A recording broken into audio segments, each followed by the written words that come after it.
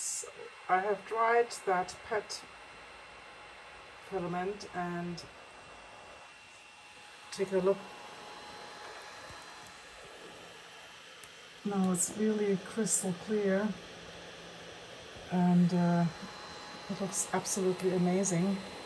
So I have to let the bed cool down a little bit. I'm really astonished this little Lerdge printer is popping out that PET like a king. And yeah, I'm gonna print some other stuff now. Really, really amazing.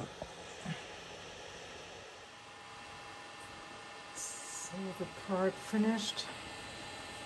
This is what it looks like. I had a